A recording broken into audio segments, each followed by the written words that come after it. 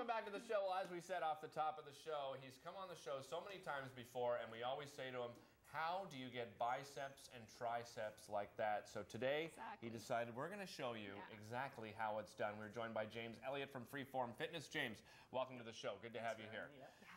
Yeah, so mine aren't quite like that, James.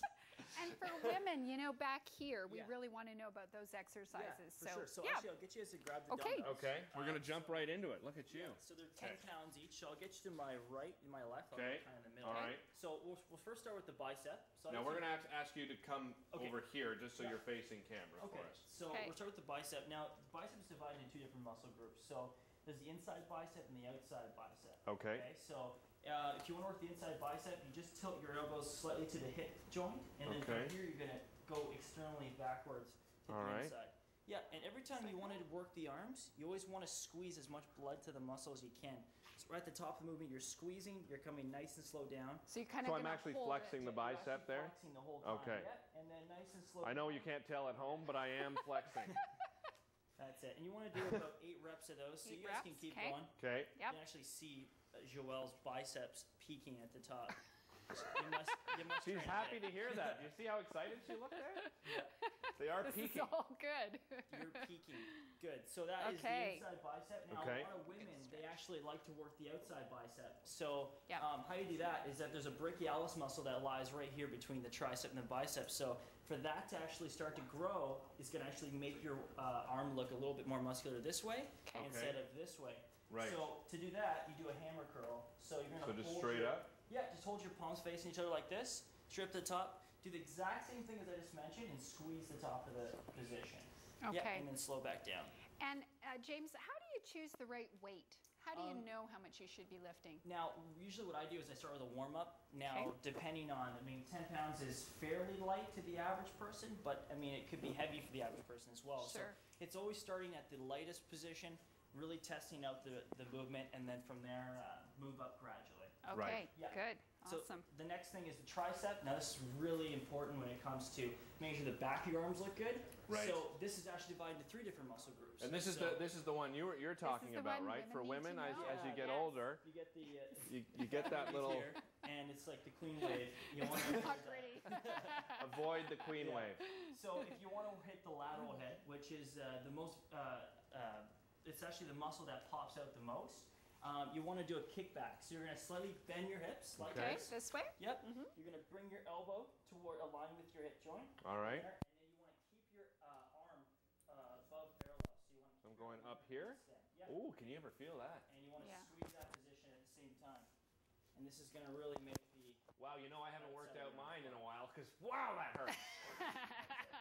Squeeze the same thing, squeeze the top. No comments over there, Joelle.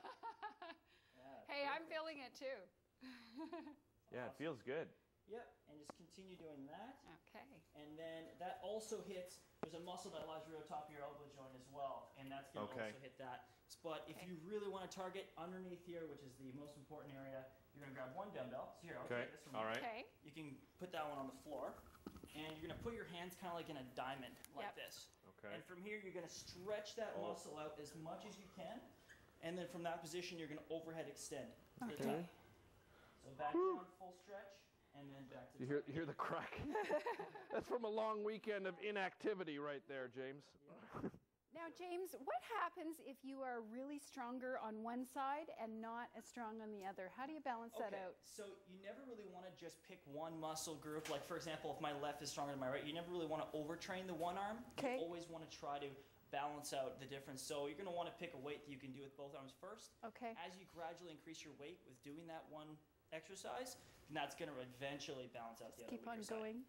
Now, if you're trying to build, is it different between wanting to have sort of sculpting your arms than building bulk in your arms? Yeah, so when it comes to women, it's really hard to build bulk in the first of all because you have lower testosterone levels. So as far as bulking, it's really going to be hard for you. But for guys, the way to bulk up is you're actually going to be lifting really heavy. Okay. So you do as much heavy lifting as you possibly can to really try to grow the muscle, but if you really want to cut down, which I'm doing right now in the off season, or sorry, in season, is you're going to want to stick to strict hypertrophy, which is just 8 to 12 reps, pick a weight that you're comfortable with, and you can do full range of motion. Now, when you're talking about heavy weights, if there's a beginner out there, obviously still start slow, and then build up to those heavier weights, slow right? And try to gradually build your way up. Yep. Okay. For sure. Awesome. Let's talk a little nutrition.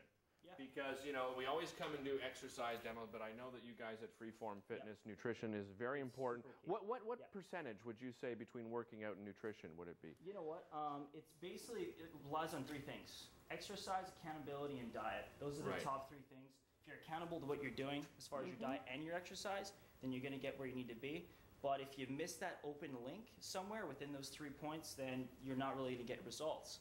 So diet is a huge, obviously it's almost everything, but I would probably say about 70% is diet. I mean, especially... That's a lot. Yeah, people forget that, right?